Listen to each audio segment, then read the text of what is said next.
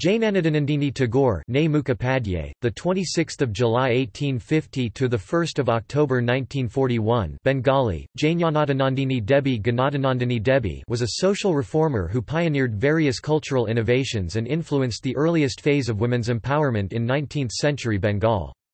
She was married to Satyendranath Tagore, a scion of the Jorasanko Tagore family.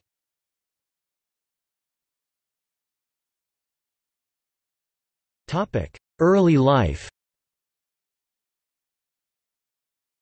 Jnanadanandini was born to parents Abhicharan Mukhopadhyay and Nistrini Devi of Narendrapur village in Jessore, Bengal Presidency. Abhicharan, a Kulan Brahmin, became an outcast by marrying into a Parali family and was disinherited by his father. In accordance to the prevalent custom, Jnanadanandini was married at the young age of 7 or 8 to Debendranath Tagore's second son, Satyendranath in 1857. In contrast to her idyllic life in Jessore, she found herself confined behind the strict purdah of the Tagore household at Jorasanko. In 1862, while pursuing his probationary training for the Indian Civil Service (ICS), Satyendranath asked for Jnanadanandini to join him in England. This request, made to his father Debendranath Tagore, was however turned down by the latter. Around this time, Jnanadanandini's brother-in-law Hemendranath Tagore took charge of her education. She was also tutored briefly by the famous Brahmo educationist Ayodhyanath Pakrashi. Upon Satyendranath's return from England in 1864 as the first Indian member of the civil service, Jnanadanandini went to live with her husband in Bombay.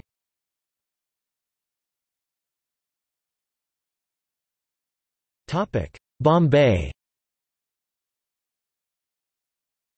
While in Bombay, Jnanadanandini socialized in the European circles and partly adapted to English customs. This shift in social role required her to dress appropriately, for which the traditional Bengali style of wearing the sari became too unwieldy. During a tour of Gujarat with her husband, Jnanadanandini improvised upon the sari worn by Parsi women.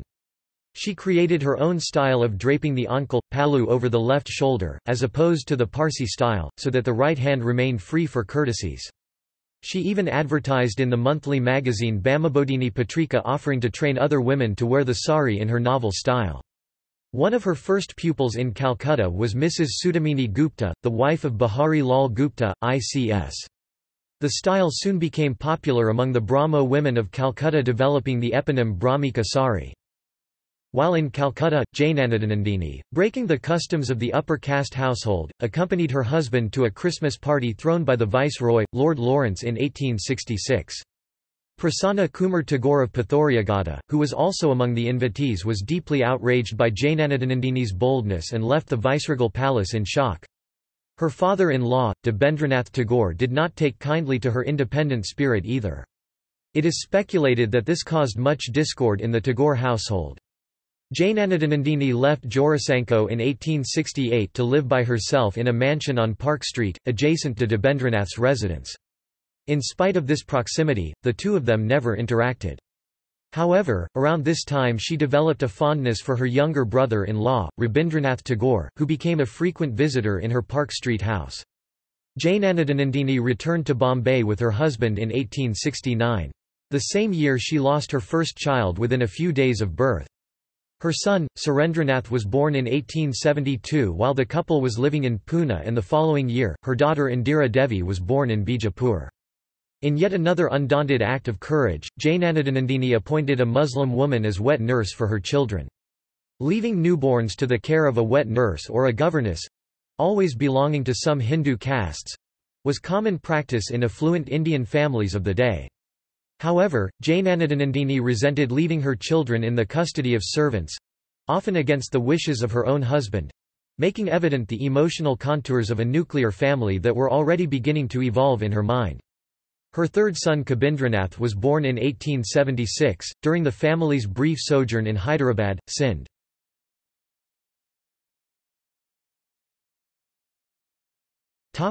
England.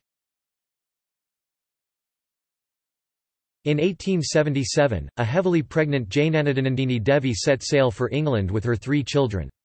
At a time when an Indian woman crossing the seas was unheard of, let alone without a male companion, her fortitude created a social sensation. She was received in London by her husband's uncle Jnanadanandini Tagore who, in spite of being the first Asian barrister and a Christian convert, shared in the shock. After briefly residing at Jnanadanandini Tagore's house in Kensington Gardens, Jnanadanandini moved into a house on Medina Villas in the seaside town of Brighton, Sussex. Satyendranath joined her in England with the onset of his furlough in October 1878, along with his younger brother Rabindranath Tagore. Her initial year in England was marked by grief with the birth of a stillborn child, and the demise of her youngest son Kabindranath. She arranged for Kabindranath to be buried beside Dwarakanath Tagore's grave at Kensal Green Cemetery in London. However, she and her children soon developed an intimate friendship with Rabindranath. Her daughter Indira would eventually become Rabindranath's lifelong confidant. Upon the completion of Satyendranath's furlough, he took up a post in Surat while Jnanadanandini returned to Calcutta with her children.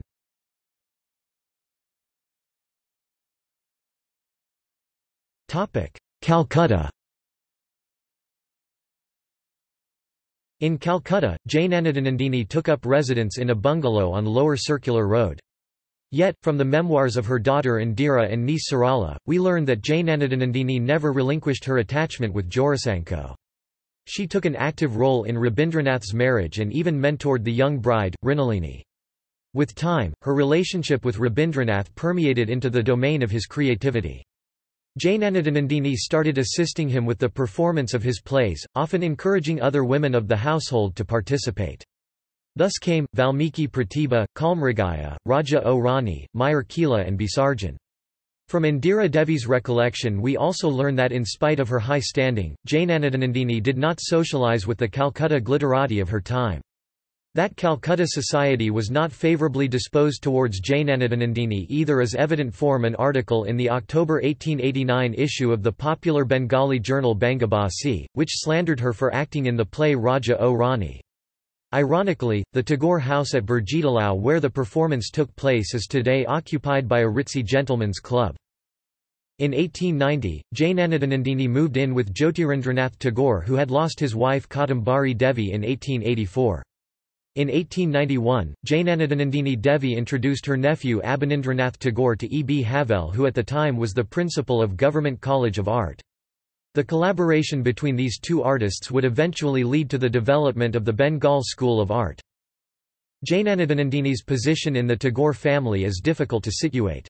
On the one hand, she is among the few women who presided over the Maghotsav celebrations at the Brahmo Samaj, while on the other she is known to have advocated marriage with the non-Brahmin Kuch Behar royal family which brought her at loggerheads, yet again, with Debendranath Tagore.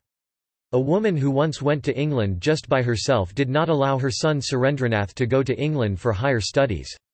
Her maternal anxieties notwithstanding, she never objected to Surendranath's many radical misadventures. While she single-handedly nursed Rabindranath's daughter Meera Devi through her difficult pregnancy in 1911, she also fell out with him over the issue of withdrawing her grandson Subharendranath from Santiniketan Ashram in 1921. Yet, her relationship with Rabindranath remained untarnished all her life.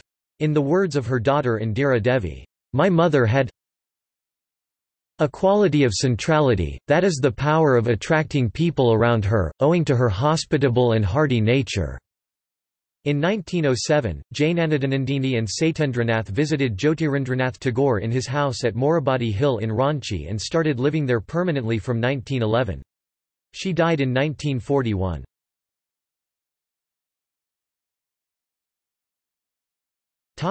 Literary accomplishments.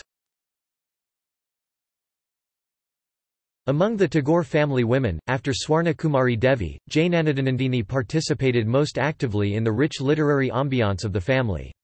Upon her return from England in 1880, Jnanadanandini began writing articles in the Bengali journal Bharati. Her flair was soon noticed by the intelligentsia. In 1881, 4 years before the establishment of the Indian National Congress, Jnanadanandini published an article titled Ingrajninda o Deshanarag, Criticism of the British and Patriotism, in which she called for the establishment of a nationwide organisation which would have branches in the remote district towns. She argued, "Every benefit that the British have bestowed upon us is a blow to our mission of national liberation." In 1885, Jnanadanandini Devi established Balak, the first children's literary magazine in Bengali. Rabindranath contributed a number of short stories, poems and plays to Balak. She wrote 2 plays for children, Takdamadam and Sat Bhai Champa, both of which were highly appreciated in the literary circles. In spite of her many literary achievements, Jnanadanandini Devi did not write her autobiography. Only a couple of years before her death, Pulinbihari Sen persuaded her to write a set of memoirs, later published as Smritikatha o Puratani.